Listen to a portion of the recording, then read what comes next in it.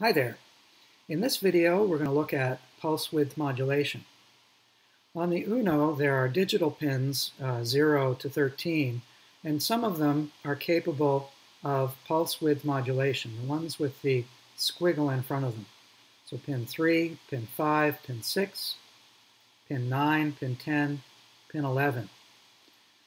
Pulse width modulation is a way of fooling your eye into thinking that the digital output is actually analog by turning it off and on at a certain duty cycle very, very quickly.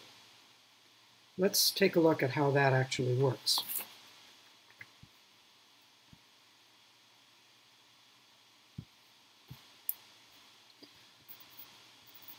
Pulse width modulation. So if we look at a graph, and we have 0 volts and plus 5 volts, when we turn on a pin, it goes from 0 up to plus 5, and then when we turn it off, it goes down to 0.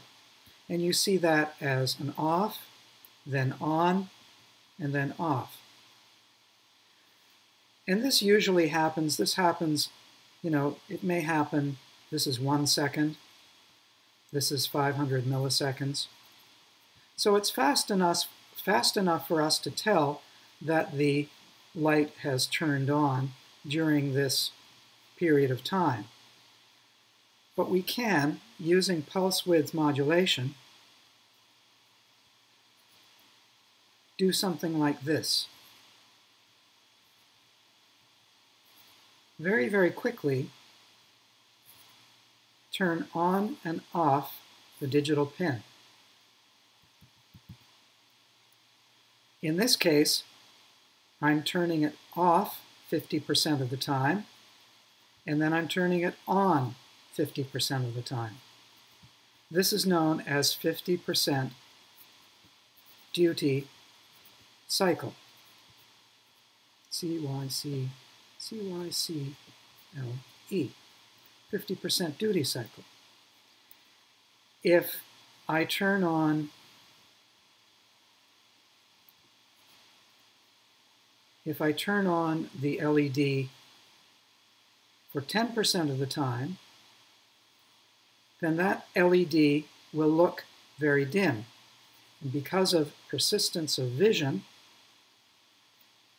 what makes films possible and television, the property of our eyes that hold the light longer than it flashes, with a 10% duty cycle, this LED appears very dim.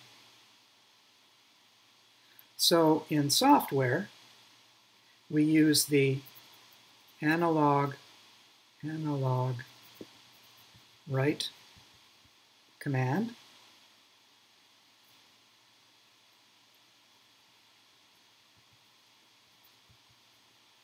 which gives us the address, which pin we want to enact, and then any number between 0 and 255. So we have 255 steps. An analog write of 127 would give a 50% duty cycle. That's 127 is midway between 0 and 255.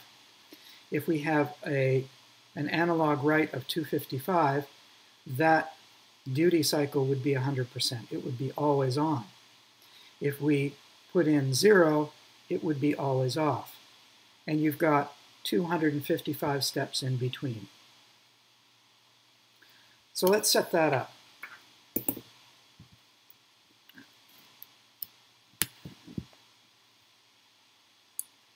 Once again,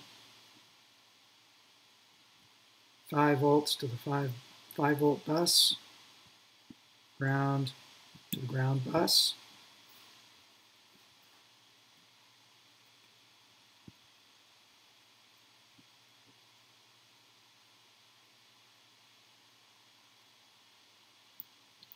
Get our 220 ohm resistor to protect our LED from current overload.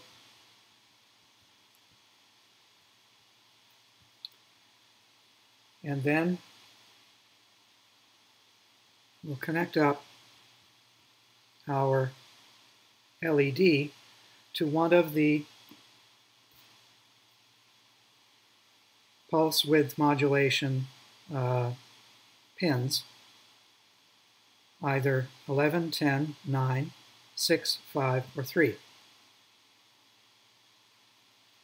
So let's move over to the screen to look at our sketch.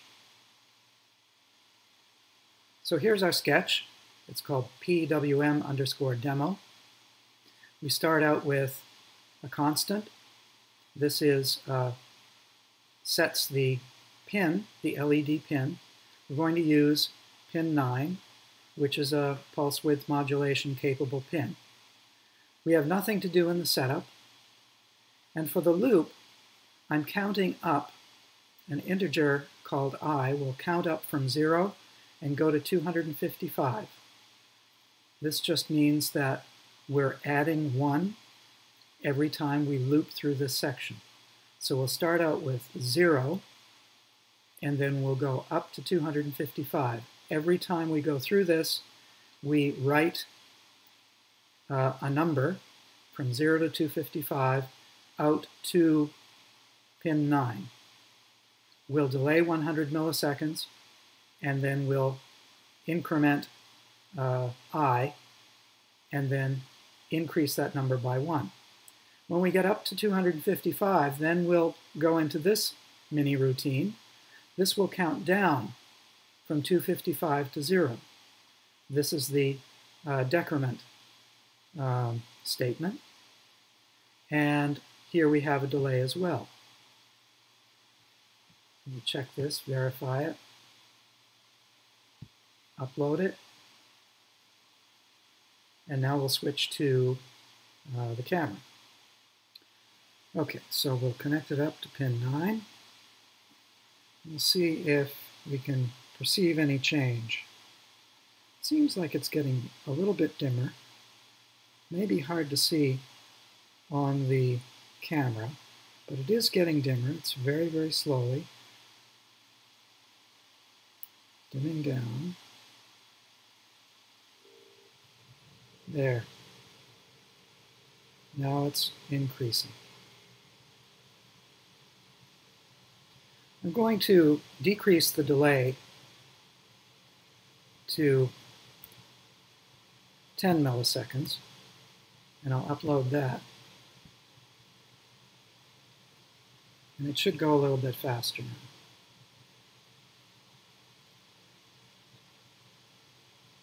You can see it dimming. It gets to the end. So what's actually going on? Let's take a look at the waveform. I have a little mini oscilloscope here.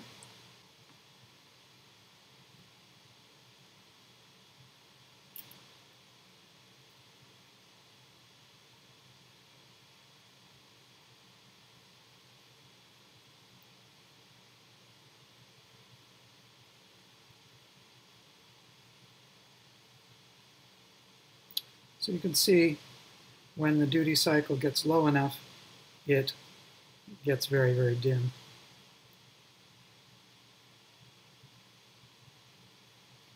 Let's slow that down. Let's go back to a delay of 100.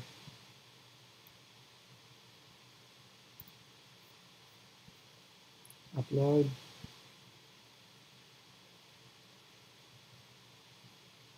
So it's starting at 0.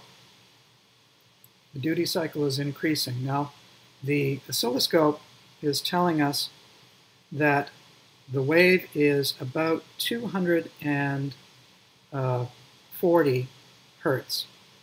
So each cycle There are 240 of them in 1 second. So that's turning on and off very, very quickly. It's certainly too fast for the camera to see that. And this rate holds whether you've got a 0 duty cycle or 100% duty cycle. So when we get down to something which is a very, very small duty cycle, you can see it get very, very dim and go out. And you can almost see the steps that it's going out at. So let's try one more thing. We'll set the delay to 5 milliseconds. And it should increase and decrease very, very quickly.